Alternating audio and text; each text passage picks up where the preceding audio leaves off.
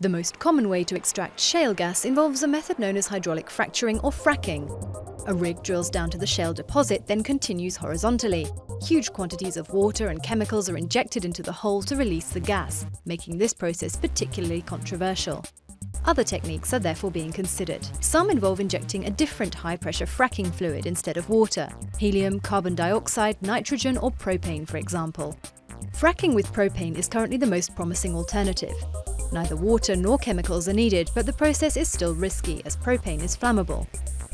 Other possible techniques include blasting, a process which requires neither water nor additives, but which could trigger secondary surface explosions, using heat to dehydrate the rock so it contracts and cracks.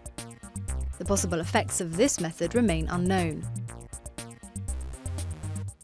And electric arc discharge. This involves using two electrodes to produce a current in a shaft filled with water. A pressure wave hits the rock, cracking it and releasing the shale gas. This technique is less efficient as it only works on rocks in the immediate vicinity.